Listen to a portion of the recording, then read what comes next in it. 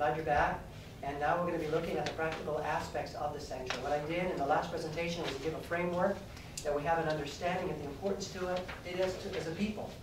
When an Adventist says the sanctuary is not important, they're telling me several things. Number one, they don't know anything about the sanctuary. Number two, they know nothing about the history of this church. And because when you begin to understand it, you begin to realize it's not only important, it's our identity. It's who we are. And then you'll have a message with that. So why don't we begin with a word of prayer? And once again, ask the presence of the Lord to be with us. Let's pray. Father, Lord, we come before you humbly, thanking you so much for what you've revealed to us already, and Lord, in eager anticipation to what you're about to teach us. And so, Father, I pray that you'll give me the words and again refresh and stimulate my mind. Father, you have a room full of people here, and each one of these people have come for a different reason.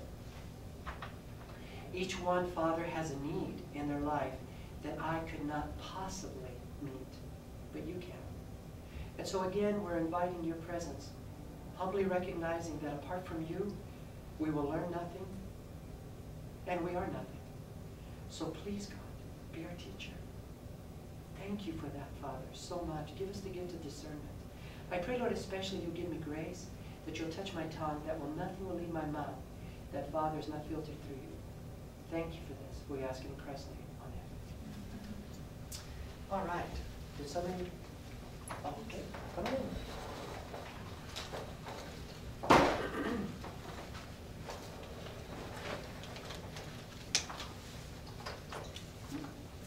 As I shared with you, I enjoy studying the sanctuary because it explains God's plan of salvation and how he intends to save us. The sanctuary was a mechanism of instruction. It's very interesting that in Genesis, when Adam and Eve sinned, and God declared to Adam and Eve the plan. Let's take a look at it real quick. Let's take a look at the plan of salvation fleshed out really, really, really fast in Genesis chapter 3. And we have to understand when we read this, we're going to kind of go, I don't get it. But let's take a look at it. Genesis chapter 3. And the plan is explained in verse 14 and verse 15. Verse 14 and 15 says this. So the Lord said to who? The serpent. Because you have done this, you are cursed more than all the cattle and more than every beast of the field. On your belly you shall go, and you shall eat dust all the days of your life. Here it is. I will put enmity between you and the woman. Who's the woman? The church. And between your seed and her seed. And he, if you got a King James, New King James, that he is what? It's capital. It's Christ. He shall bruise your head, and you shall bruise his heel. His heel. He shall bruise your head. You shall bruise his heel. And so in that, Jesus, God explains the plan of salvation. Adam and Eve had a superior intellect. And so with that, they understood that one day that God would come and die to save us. They were able to discern that from those few words.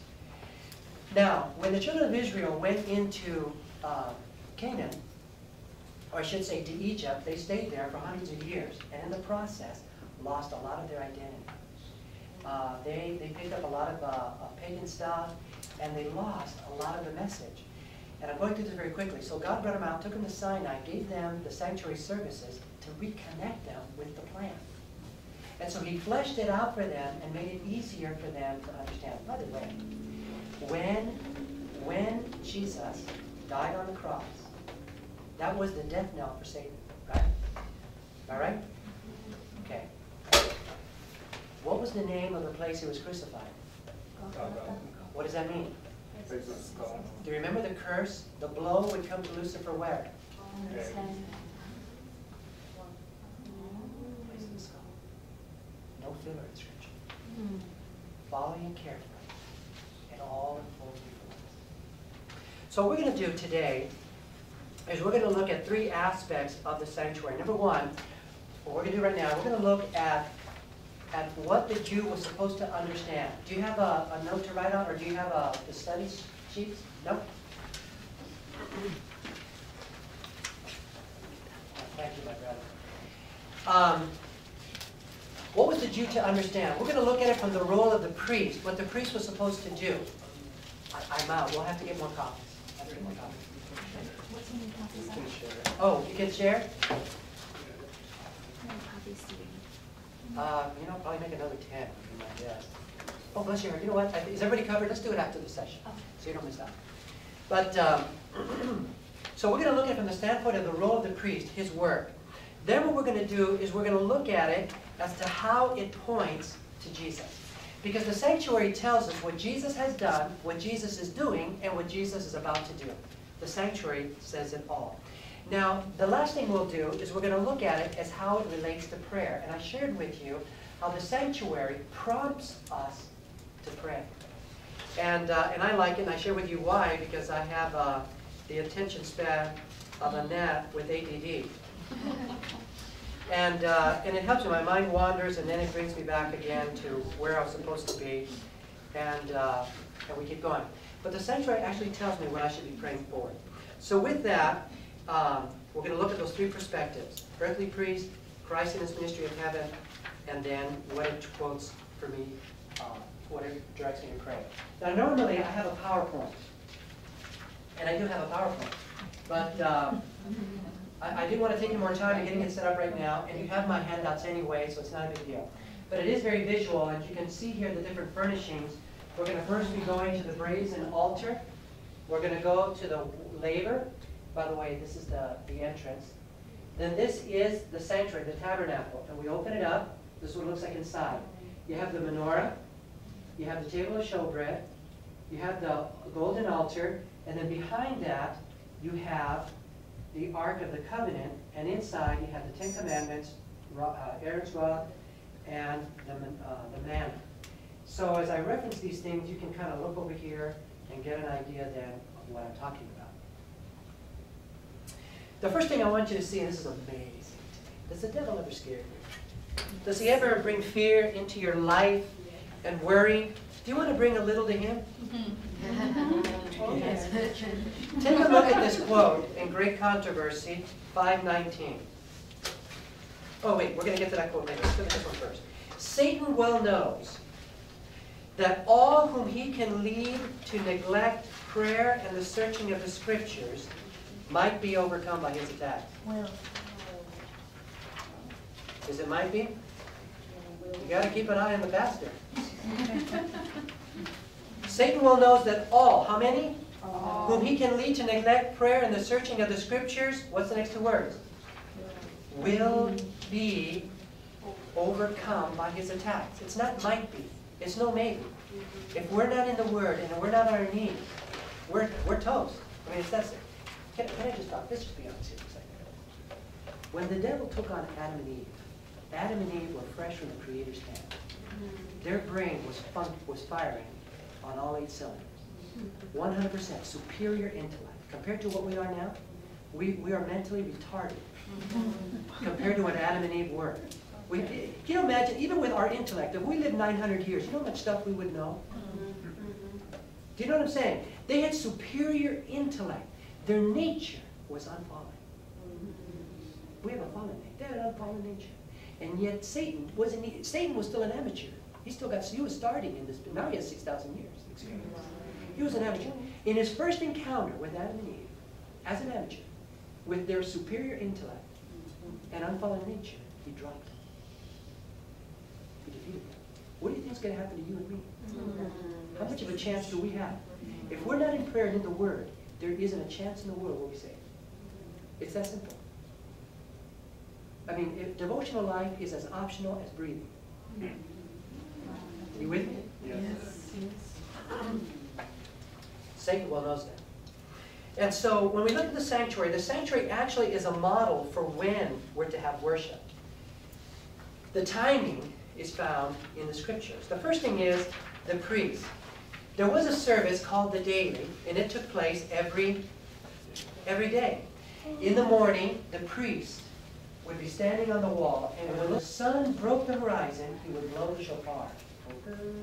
And it would echo throughout Israel. And all the Israelites would turn to the sanctuary at that time and would pray.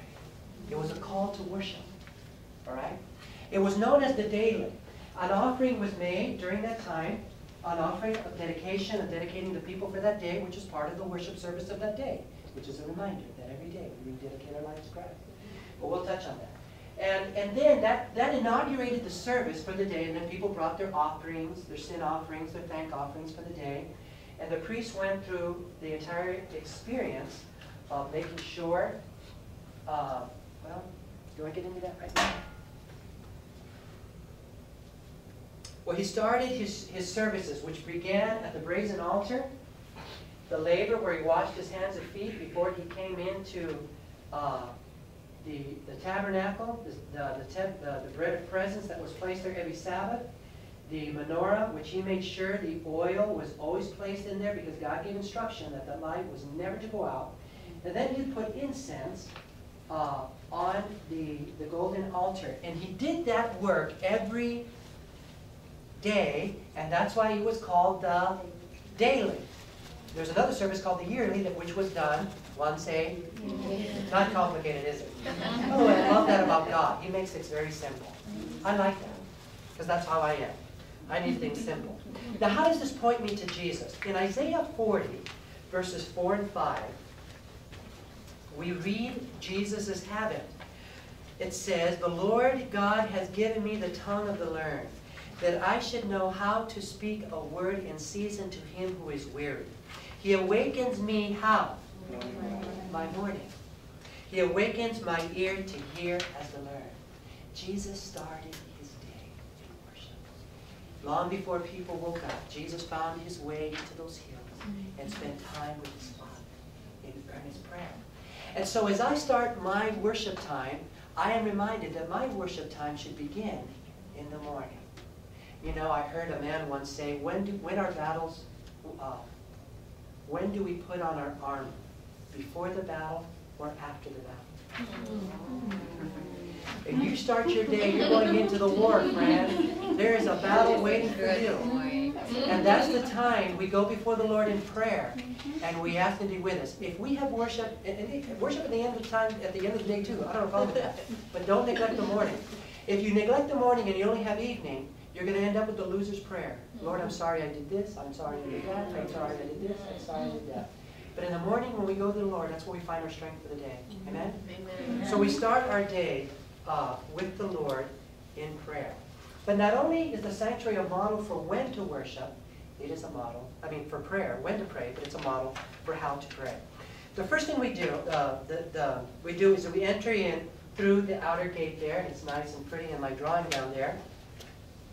When the repentant sinner came to the priest to give his sacrifice, he was met there by the priest. The priest would meet him at the entryway. That gate was important to the sinner who wanted forgiveness. That gate meant something to him. Now, how does that gate point to Jesus? In John 10:9, Jesus says, "I am the door.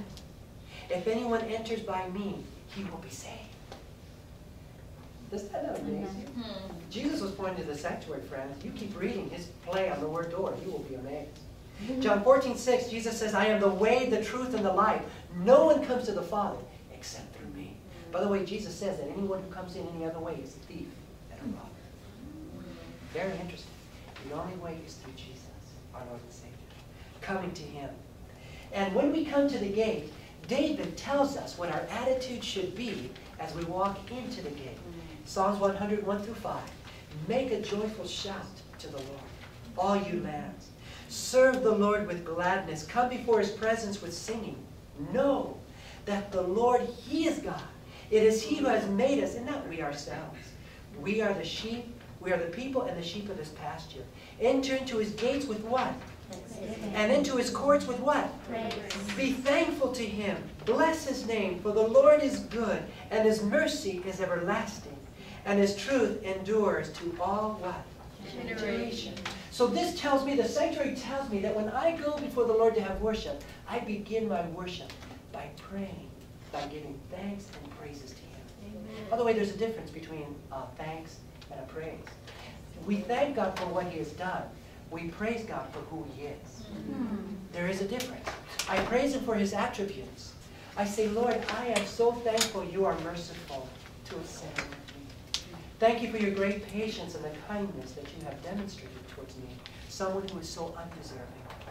And so I can praise Him and thank Him. And you know, some people, if you want, sometimes I sing. I'll have my hymn book, and at this time I'll sing songs to Him during this time. But it's a time of thanking. It is a time of praising the Lord. And you know, it's very interesting that when we do that, what we're doing is we're calibrating our thinking. Because really, many times when we pray, we have our list of everything we want God to fix. And there's nothing wrong with that. God doesn't have a problem with that, but there is an order to things. God loves to help us and to work in our lives. But as we come before the Lord in prayer, if somebody can share with her, so that we're good. Okay. Make sure that she has somebody to look on. We want you to make sure you can look on somebody's paper next to you. But what happens is, oftentimes what happens is that we focus on our problems, and by doing it, we magnify them. By the way, if you want something to read a chapter called Mind Cure in Ministry of Healing. Mind Cure in Ministry of Healing. That's huge. That's huge. And we magnify. But when we stop to praise God, then God gets bigger and our problems get smaller. But when we focus on the problems, then our problems get bigger and God gets smaller. Does that make sense? So when we come before the Lord praising and thanking Him, we're calibrating our thinking to who it is we're approaching. It's so important. Now, I want to share that quickly. Has the devil ever made you scared? You want to make him scared? Yes. Prophets and Kings 2:02. Oh, I did it again. I'm jumping the gun. I'll get to that quote.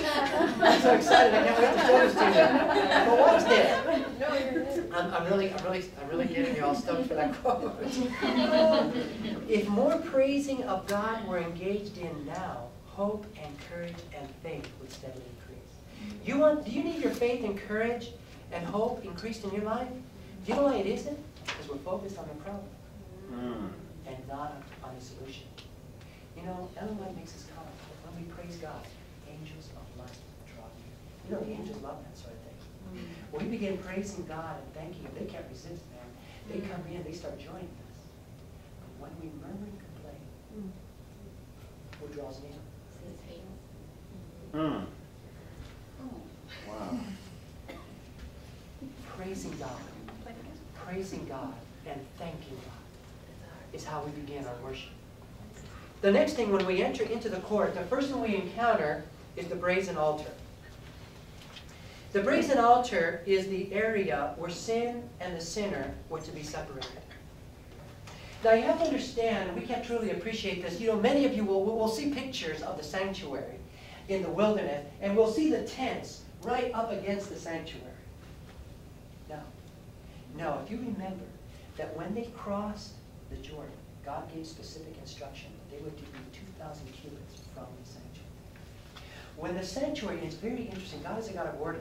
God had all of the tribes set up in a very orderly fashion around the sanctuary. In fact, when Balaam came to curse them, and he stood and he looked, he went, the order was breathtaking. He knew that God's hand was upon these people. But in the dead center was a sanctuary, and separated from the closest tent by about 2,000 cubits, or 3/4 of a mile, there was this plaza. So when the sinner came to repent for the sin, he remembered a sin that was in his life. He remembered, oh, I did that thing. He grabbed the lamb, and he went walking through the tens of thousands until he came to that plaza. And there was nothing now between him and that tabernacle.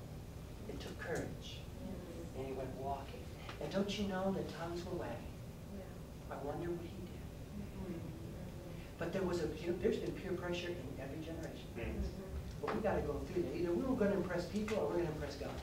Right. We're worried about what people think, or we're worried about what God thinks. Bottom line. Either people are big or God is big. Bottom line. And so they would go forward. When he got to the edge and he got to the entrance, the priest would meet him. And the priest would invite him in. And the priest then, it was such a welcome. Once he came in, the curtain closed behind him. That curtain, the white curtain, stood about 7.5 feet. So people outside couldn't tell what was going on. They were shut in. And there the priest would explain to him the role that he was about to play. And then the repentant sinner would come, and he would confess his sin upon the lamb, not to the priest. That's really interesting. Wow. He would confess it silently to the lamb. And what was happening is that symbolically a transfer was taking place. Mm-hmm. The sin that was now on him is being transferred onto the lamb. Now it's the lamb's sin. And then, with his own hand, he had to do the awful work of taking the life of the little innocent lamb. And then, Wow. as the blood was oozing out, the life was oozing out, the priest would come and he would catch it. And that blood now became the symbol of the carrying agent of that sin. So the sin went from me to the lamb to that blood. Then the priest would walk into the holy place and he would sprinkle that blood to the sanctuary. This is extremely important. Don't miss this. Because God was teaching Israel how he was going to deal with the sin problem. He has to destroy sin, but he's got to find a way to do it without destroying the sin. And he found a way by transferring the sin onto his own son. His son becomes the agent. And now that blood is transferred here, signifying what? That sin that was mine, that went to the lamb, that went to the blood, is now in the sanctuary. And that happened day after day with Israelite after Israelite, all year long. And what was happening is all those sins were collected symbolically. At the end of the year, there was a service called the Day of Atonement, and it was on that day that all that record of sin was removed. And I'm going to talk more about that as we go on. So don't lose track of that. But that's basically how the sin then is transferred.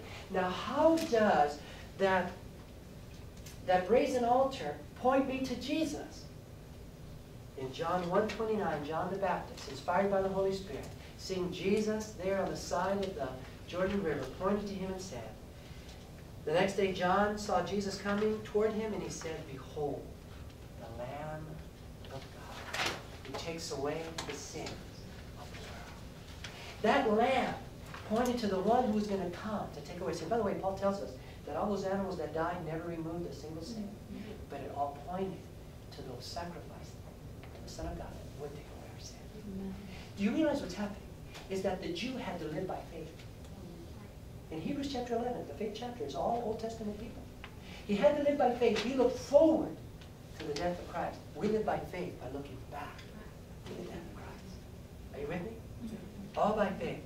So for me, during my prayer time, as I enter in, I finish thanking and praising God. When I get to the brazen altar, I then think in my mind, I ask God, if there's any sin that stands between my soul and my Savior, is there anything that I have done wrong? I have my daughter here in the back.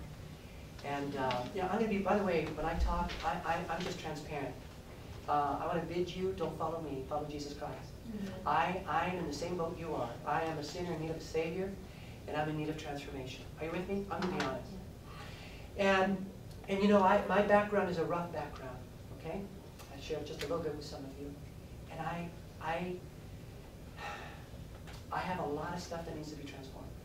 And by the way, if the people I grew up with saw me here standing before you as a pastor, they would be speechless. That's a tribute to the power of God. But if a day comes that I'm impatient with my daughter or with my wife, is that pleasing unto God? And as I'm having worship, after praising my Father, and I talk to him, the Lord will bring to my mind,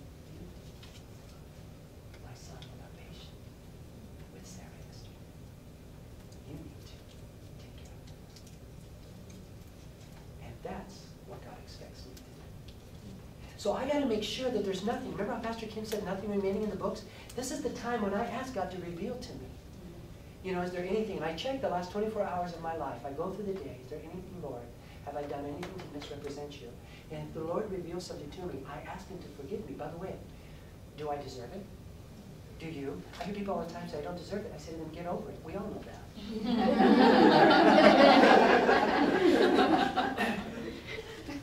Grace can only be given to a guilty person. Understand that. Grace is never extended to an innocent person. Salvation is not for good people. It's only for bad people. Good people don't need a Savior. Are you with me? Yes. And so the bigger sinner you know yourself to be, you're going to come to an understanding how a big Savior He is. And so at that, I'm reminded, if I confess my sins, He is faithful and just to what? To forgive me my sins and to cleanse me of what? How much? And so I go to Him and I ask God for forgiveness. So that is, it is at this time that I ask God to forgive me. Now, at the next we go to the laver. At the laver, this is where the priest would wash his hands and feet before ministering anywhere. It was a water experience for dedication. Are you with me? That water experience was a commitment. It was a water of dedication. They washed their hands, washed their feet before they ministered.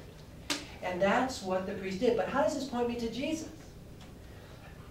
With Jesus, did Jesus have a water experience in His life? In Luke 3:21 and 23, it says, and it came to pass that Jesus also was baptized.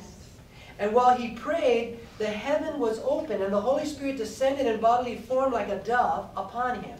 And a voice came from heaven which said, you are my beloved Son, in whom I am well pleased. Now watch this, don't miss this. Now Jesus Himself began His ministry. Did you catch it? The water experience before ministry. At about the age of what? 30. By the way, that's how old God said the priest had to be before he began ministering in the sanctuary. Do you think that's a coincidence?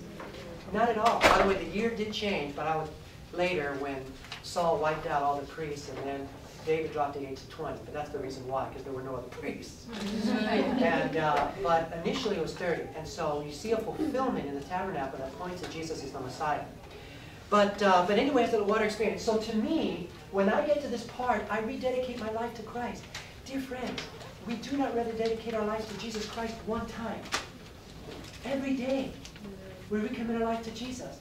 Every day I ask the Lord, Lord, please, as I begin my prayer, I say different things.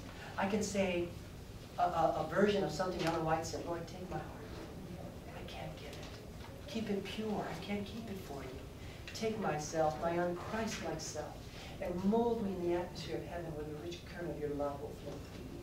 I ask God to fulfill Romans 5:5, that His love will be poured into my heart. I ask God to take me and to glorify His name. Give me the mind of Christ. Are you with me?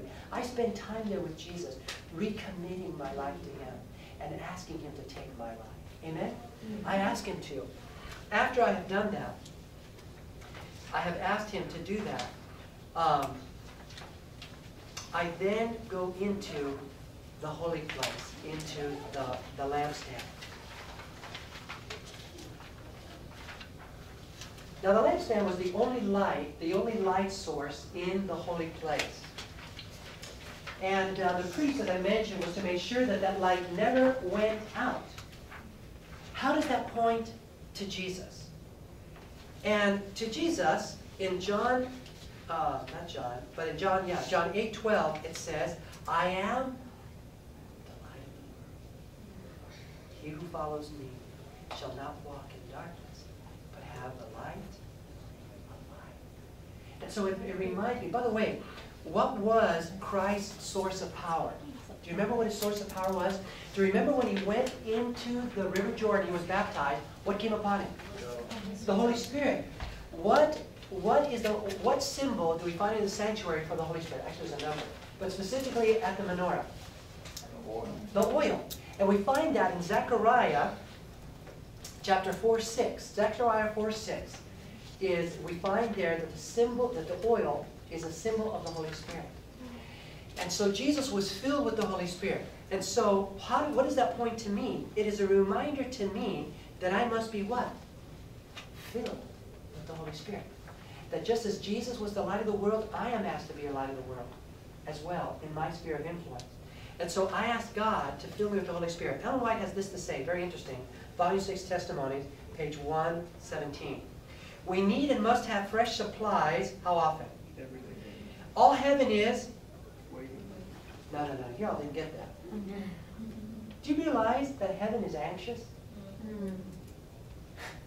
They're waiting. They're waiting for channels through which can be poured the holy oil to be a joy and a blessing to others.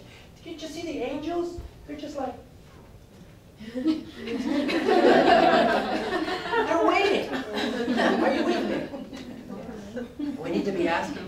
And so as I begin each day, I ask God to fill me with the Holy Spirit. Now, I'm not going to spend a long time on this, although I do have a little bit more time than I thought in the past. We talk a lot about the latter rain. There is a problem we got to understand. That if the early rain has not had its work upon my life, the latter rain will do no good. Do you understand that? Everybody's praying for the latter rain, and I'm listening, and I hear nobody praying for the early.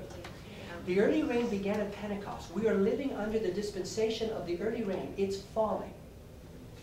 Early rain is where character is developed that prepares the person for the latter.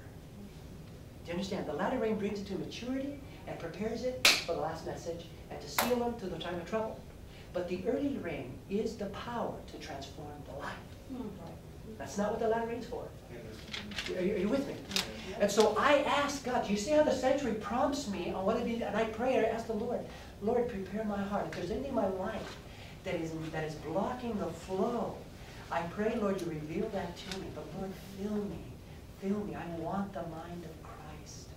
Fill my life, dear Lord, with your presence and prepare me to receive the latter rain. When I come here before I speak, I'm asking God to hide me behind the cross, that Christ will be seen and heard.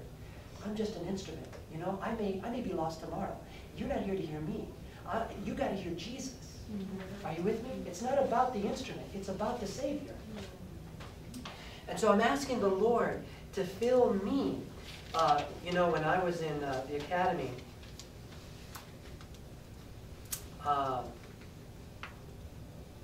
you know, we talk a lot about revival. And my kids have a great imagination. But they said, you know, revival, you realize that there has to be reformation. Revival, all revival is a wake-up call. I'm doing something wrong. Reformation is do something about it. Are you with me? Just, if I get revival, I know something's wrong, and I do nothing about it, then I will actually sink lower than before the revival. And for God to wake me up now, He has to use drastic measures. Are you with me? And then I have another revival. And if I don't do anything about it, you see the process. And so there has to be reformation, but this young person said revival, reformation, and continuation. We keep going. It's a continual growth process. And it's done with the Holy Spirit. So I ask the Holy Spirit into my life to prepare me. Now the next thing I do is I go to the table of showbread. Now the table of showbread, we had these 12 loaves of bread. Each loaf represented one of the tribes of Israel. And in the loaf, it was a reminder to Israel that God provided all their needs. Once a week, every Sabbath, a new loaf was placed, and miraculously, it was kept throughout the week. It didn't spoil. And you who bake bread, you know that if it's fresh bread, it'll go pretty fast. But God performed a miracle. And even after that, it was still sustained for the priesthood to eat it. It was still edible.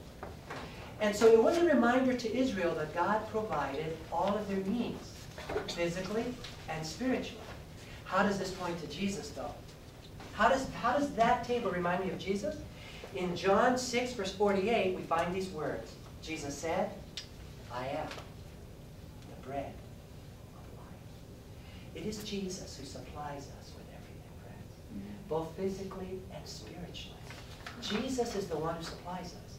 And so during my worship time, I will go before the Lord at this time, and I will ask Jesus to give me strength to face today's temptations and trials. I have no idea what's awaiting me, but I know He does. And so I ask Him. And what I'll do, I'm a little old-fashioned here. I use a day planner. And there's a long reason why I use a day planner. When I found out that those little gizmos, if you drop them, if they get wet, you lose all the information, I said, forget it. And so I use my day planner. I can drop it, it gets wet, still there. And what I'll do is I'll kneel and I'll open up my day planner and I'll take it before Jesus. And I will go through every appointment, every class I have to teach, every event, every challenge. And you know, we were talking earlier about listening for God. When I read my Bible, I hear Jesus talk to me. And during this time of my worship, as I am presenting problems, as I'm talking to God, I will suddenly start getting ideas. And you better have a pencil and paper ready, because God doesn't sit there and remind laziness. If you say, "Well, I forgot that thing, what was it again?" You have to have your pencil and paper ready, because the Lord is going to start bringing you. There are times I say, "Lord, my schedule is so crazy. I've got to do this, this, this, this, and this, and there's no way I can do it." And the Lord will bring to my mind, "You know, Mary can handle that and that for you." Yeah. Oh, that's right. She could handle that. And I have to write those things down. But as I'm going through my day planner, God is giving me ideas as I'm laying my plan. And I'm also giving him permission to override my plans. Because there'll be times, by the way, you know something the world is dying to hear. They're dying. They're literally dying. They're dying. When I think about the tsunami that hit over 200,000 people, I think of Haiti, over 200,000 people, it breaks my heart. The world is dying to know what you and I have. So God will interrupt your schedule, and it's not going to come at a time that's convenient. We've got to be aware, we've got to trust our schedule to God. And so as I present my schedule, I also ask him if there's someone he needs me to talk to. He has the freedom to override. And I got to trust him to take care of my business. Are you with me? As I'm going about my Father's business. Very, very important. But that's what I do during this time on my prayer life. The next thing then is the golden altar, which stood before the ark that separated the curtain. Now this to me was kind of amazing, because I shared with you that when the blood was sprinkled, he would also sprinkle on the four corners, and then during the morning evening sacrifice, when the dedication lamb was given, there was incense. But on the other side of that curtain was God. I wonder what went through the mind of the priest. What would go through your lives? As you were walking in, knowing that a few feet away on the other side was God. Would you be tempted to talk to him? Would you? I would be. You know, I often wonder at night, like the children of Israel, as the camp was asleep, everything was still, that perfect order around the sanctuary. Above the sanctuary was a cloud. It was much grander than that. And it glowed. It was a fiery cloud at night. You know, in the desert at night it get cold. And the light says it radiated warmth. It was like a night light. It was a soft light at night, and it radiated warmth. Could you just see yourself sitting outside the tent and just looking? That was him. How amazing would that be? And so when the priest came, it was this part of the service that brought him the closest to God. What does that tell us about prayer? Because really that's what it's about. Because it was incense. It's very interesting, because King David says to us in Psalms 141 verse 2, "Let my prayer be set before you as incense." The incense was a symbol of God's righteousness connected to your request to make it presentable to the Father. That's what it was. So it was this right here that brought us closer to the Lord. How does it point us to Jesus? In 1 Timothy 2:5 it says, "For there is one God," and as a Catholic, this was important to me. Watch this. Only those who are Catholics can appreciate this text. 1 Timothy 2:5. "For there is one God and one mediator between God and man, the man, Christ, Jesus." It's the only one. I don't have to go to anyone else. I don't have to go through my pastor. I don't have to go through a priest. I don't have to go through the elder. I don't have to go through anyone. I can go directly to him. Directly to Jesus, and he's waiting for me. But it was prayer that brought the priest closest. That service, and it's prayer that brings us incredibly close to God. God bends down, and God hears. Hebrews 7:25, "How anxious is he to hear?" Oh wait, yeah. "Therefore he is also able to save," I love this, "to the what? To the uttermost, those who come to God through him, since he always lives to make what? Intercession." I love that. You know, it would have been enough just for him to say, "Therefore he is also able to save those who come to God through him." It would have been enough to say that. To the uttermost. I like that. He wants to make sure it's covered. God knows how to take care of us, and prayer is a critical component to a transforming walk with Jesus. Very important, and he always lives to make intercession. It's his joy. But what does this tell me about prayer? This tells me that I'm to mediate for others. You know, there are people, we have loved ones that aren't serving the Lord and they're not praying. Let me share something with you. Let me get into this real quick. You know, those of you who have any experience in the military, have you ever heard of the expression rules of engagement? You ever heard that expression, rules of engagement? What it is, they're actually rules in war. Really? Yeah, there are. They're rules in war. I thought everything counted. No? Well, most of it. But they're actually rules in war. For example, during World War I, those guys threw everything they can get their hands on each other. I mean, if it killed somebody, they threw it at the other side. And they gassed each other. They used chemical warfare during World War I. I don't know if you're aware of that. It's so horrible. A lot of people coughed. They coughed to death. You know, the people were in trenches, so they thought, let's get them in the trenches. So they threw gas, and the gas went to the lowest points. And they killed tens of thousands of one another. After the war was over, they all got together and said, you know, the next time we have war, let's not do the gas thing. So, this is in Verdun. And so when you get to World War II, is anybody using gas? Are the armies throwing gas at each other in World War? They weren't using gas on each other. Okay, but they all had it. And everybody was waiting. The first nation that used it was going to get it from everybody else. So nobody used gas. So the reason being because there's rules of engagement. Now, since Vietnam, the United States used a weapon called napalm. And after Vietnam, the world got together and said, you know what, we're not using that anymore. We're not using Agent Orange. So there are rules. And you don't, now the next war, no napalm. But now we find other horrible things to do to each other. But my point is this, there's rules of engagement. In the spiritual war between Christ and Satan, there are rules of engagement. Really? Yes. Christ cannot force himself into your life, and Satan can't either. Wow. They can only come by invitation. So when your brother who isn't serving Christ is going to go out and drink that night, and Satan has got a truck waiting for him at the crossing, you can go on your knees and say, Lord, I'm asking you, please, while we're still working, give him time. Please protect him. And so when God comes in, Satan says, hey, he didn't ask for help, buzz off. God can say, his brother prayed. Oh. Amen. Praise God. Are you with me? These are rules of engagement. Rules of engagement. Do you remember the mediation that Abraham was making? Wow.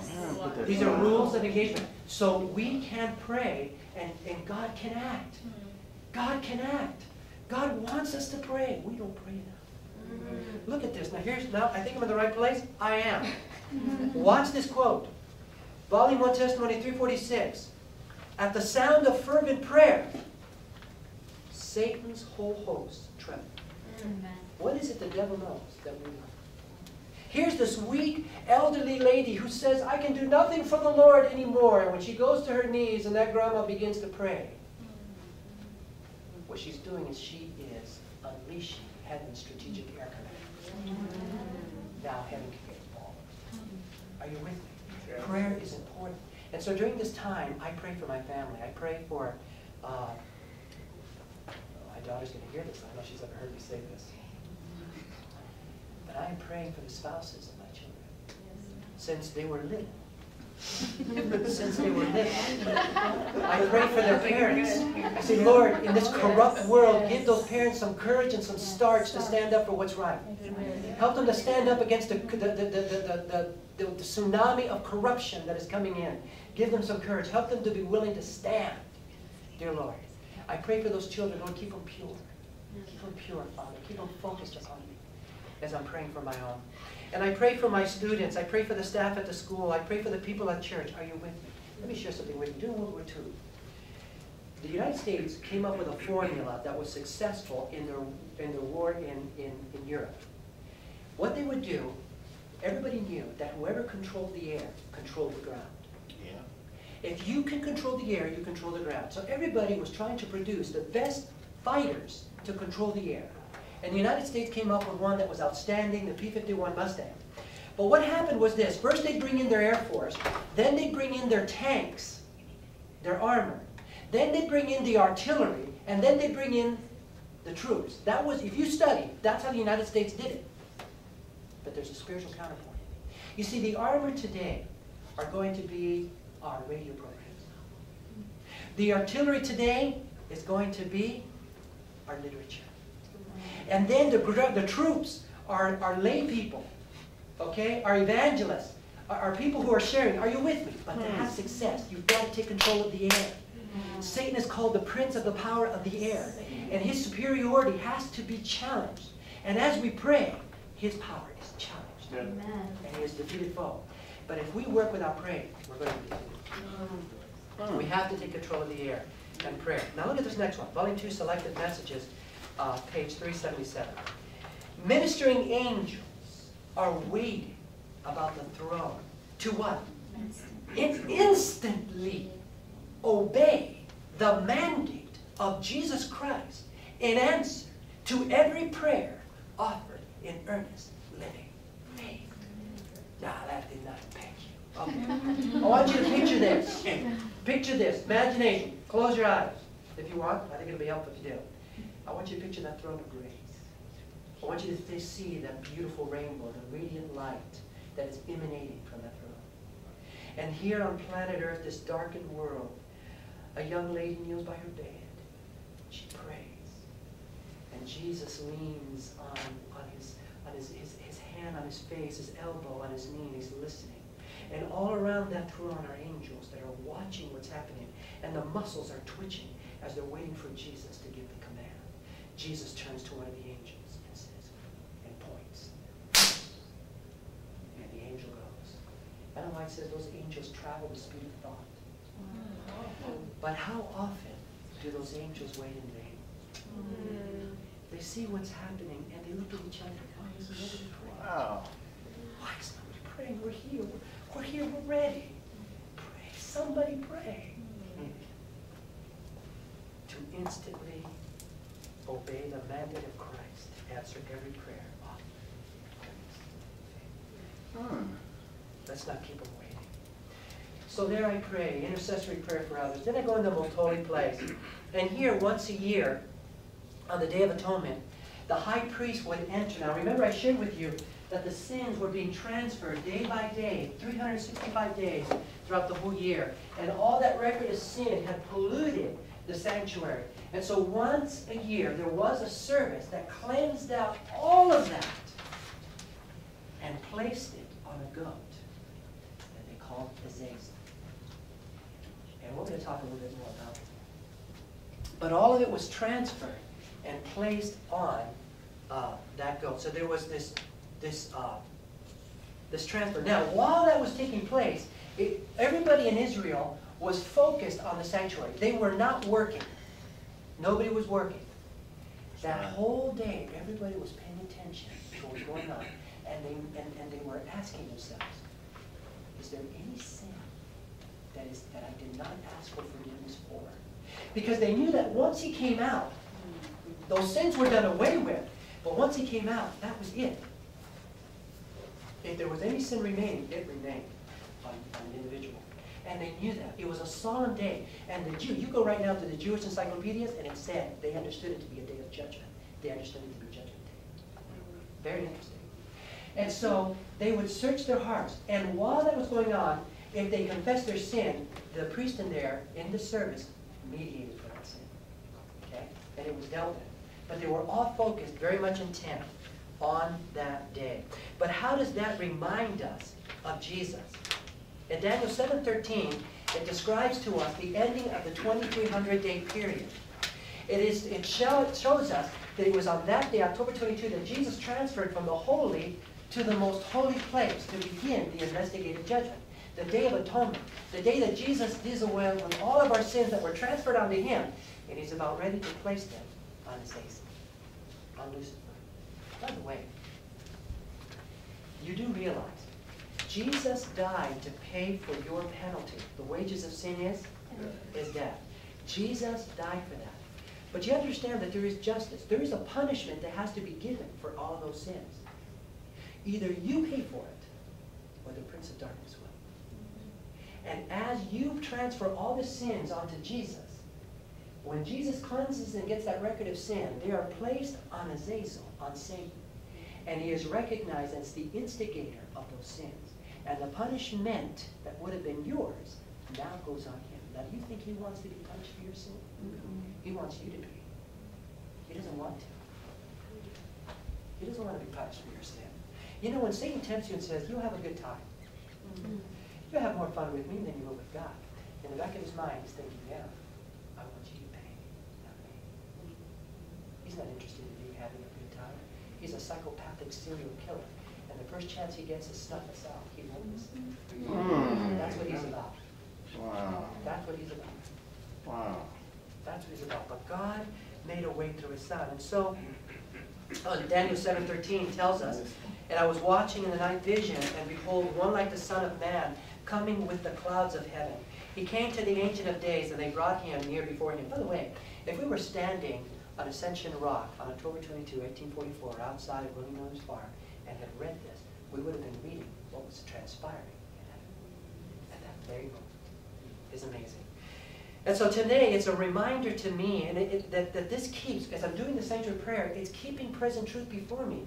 And during this time, I ask God to search me in my life. You know, because there's stuff going on in our lives that we sit in ignorance. Amen? We're not even aware of. And in Psalms 19:12, we read, "Who can understand his errors? Cleanse me from my secret faults." I'm going to unpack this as we go on. I'm not going to spend too much time on this right now. Jeremiah 17:19-10 says, "The heart is what?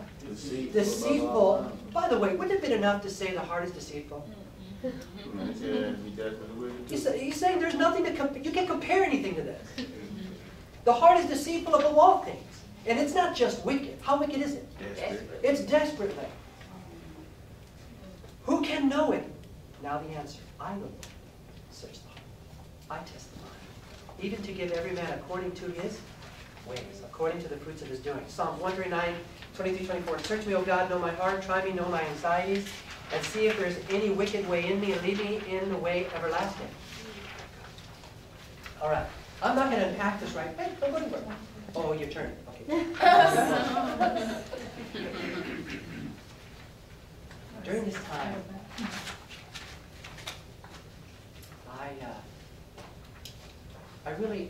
I have prayed for everything and everyone else. And this is a time, it's a very special time that I can be with God. And I ask God, and I tell him, "You know, Lord, I keep seeing some of these struggles continue over and over in my life. What's the source? Why am I continually struggling?" You know, God wants us to deal with sin at its root level. What in the world is taking place here? Will you reveal it to me, Father? What's going on? You know, Daniel 2, we're reminded that God is the revealer of secrets. This thing's a secret to me, but not to you. And so I'm asking, will you reveal this to me? What is going on? And so this is a very intimate time for me, and it is also a time that I share my dreams with God. You know, my hopes with God, my fears with God. I lay it all out. This is my personal communion time with my Heavenly Father. This is just him and me. Just my stuff together. And so this is the most intimate time of my devotional.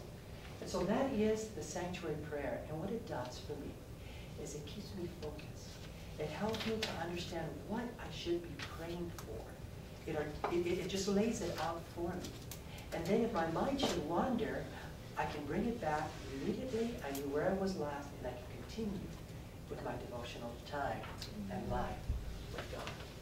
And it is a continual reminder to me of present truth of what God has done, what God is doing, and what God is about to do. And that's the sanctuary prayer. And by the way, as I share this, I want to say, it's not the only way to pray, and it may not even be the best way, but it works for me. And that's why I pray that way. So at this time, I'll go ahead and close this out. We'll get ready for our last session. Our last session is entitled The Daily Today. And we already know what the daily is, don't we? It was that daily activity that took place day after day in Israel. But how does that apply to us today? We'll look at that. And we're going to pull in what we've learned as well. Why don't we close out with a word of prayer? Any questions by now? I think I might have a minute or two. Any questions on that? And by the way, before you ask, I want to say this.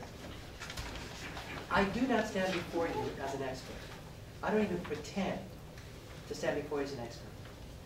I'm a searcher for truth. I want to know Jesus better. I want to know how to serve him. I am sharing with you the little I know. I was always curious when he took the blood into the sanctuary and they said he sprinkled it 7 times with his finger. What was he really sprinkling the blood on? I don't know. We don't know. I was just curious, like, is it on the floor? It seems to me, don't take this for gospel, but the logical thing to me would be it was on the floor. Why? Because we have no record of that curtain being taken out and come in. Yeah, washing it all on stuff, right. You would have to. Now I do want to say this, that when the Ark of the Covenant was hidden, and we don't know where it is, by the way, we don't need to know. It's irrelevant. The value of the box was the law, and it's in your Bible. Amen. The box is irrelevant, except for what it pointed to, and I suppose its value is gold. But beyond that, Israel came to view it as some good luck charm, and it became an idol. Right, it did. The point was what was in it. All that box, it was just a box for the Ten Commandments. Once that was lost, then when you get to Herod's temple, or the temple that was built after the Babylonian captivity, that room's empty. Wow. It was empty. And in the Mishnah, which is the Jewish book of traditions, not inspired, but they say it was placed on the curtain, and then they would replace the curtain once a year. But you can do that if His presence isn't in the most holy, because if it is, you better not remove that curtain. You better not be in there. You see what I'm saying? Yeah, that's a very valid point. So it seems to me that the blood, just by logic, would have to be sprinkled on the floor. Now, what would happen, interestingly, if you remember, Israel moved in the wilderness. Mm-hmm. And scholars guesstimate they moved about 50 times. When you're looking at about 3 million people, that's impressive. Yeah, it is. Or 2.5 million. Okay, but every time they left, when people came through the camp, what did they find? On the floor. And what would that do to you? Wouldn't that make you go, what was that? Wouldn't that make you curious? Wouldn't you start asking questions? Are you with me? And so this is the thought that goes through my mind as I When the Day of Atonement, when the priest went into the most holy place, he had to make sure he was basically rid of sins, right? If I'm not mistaken, is it true that they tied a rope on his leg just in defense? Is that what it is? Yeah, they did it, but there was nothing in there to kill him. In the Mishnah, they did that. But watch this. If you knew that you went in there and you had sinned and you were going to die, how careful are you going to be? You already got the story of Nadab and Abihu. No games here. What they would do, those priests, on the Day of Atonement, the high priest, check this out, would sit down, surrounded by all the priests, their books open, and they were all schooling him. He went through the process in his mind, step by step, step by step. No. One would say, you forgot this. Every year, they went through every step. He had a whole team that was preparing him for that day. That brother knew full well. He walked in there, and everything was not right between his soul and his Savior. It was a dead man. And there's no record of that ever happening. No. There's no record of that ever happening. They were very careful. But we do get that from the Mishnah. But by the time the Mishnah was written, there was nothing in it. There was nothing in it. So that's where that comes from. No others? Oh, yeah. What is the Jewish people, and I guess we could go on Google and look it up, but if you know, what is their explanation for that? I mean, that's their whole service, you know, there's nothing there in the most holy place. They no longer kill animals, you know, for the sanctuary service. What is their explanation for the method of salvation, you know? The Israel is more secular than the United States. That's right. And when the people in Israel hear about us, the Christians here, talking about the temple being rebuilt, they think the whole thing's crazy. Now, there are a few that are orthodox or intense still, and to be quite honest with you, I'm not quite sure of the process unless they are anticipating the rebuilding of the tabernacle and they're looking forward. But anyway, thank you. That's a good question. Let's go down with a word of prayer. That was a signal to me. Let's pray. Father, we just want to thank you for the time you've given to us here as we have looked at the sanctuary through prayer and how each furnishing, Lord, is a trigger to help us to know what to pray for intelligently. And here we're seeing the plan of salvation and how you are working, Lord, to destroy sin and yet save the sinner. And you gave your Son to be the transferring agent, Father, who willingly, Lord, voluntarily made himself the sacrifice to redeem us, Lord, from the penalty of the broken law, which is death. He died our death.